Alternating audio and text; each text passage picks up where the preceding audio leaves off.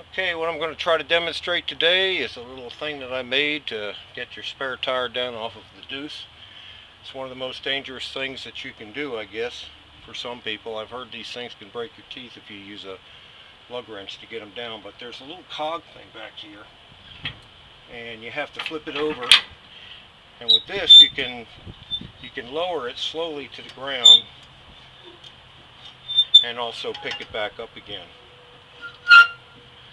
But the trick is to just be in control of this thing at all times, and with this you can do it. I made it out of an old, I guess it's a wheel that they use to turn off big valves for, you know, like water going into a large building, water supplies.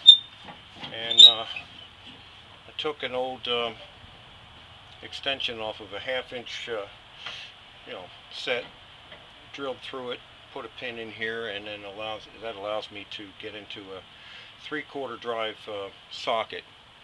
So it really works. And this is a 1.5 inch socket right here. Okay, for now I'm going to cut her off.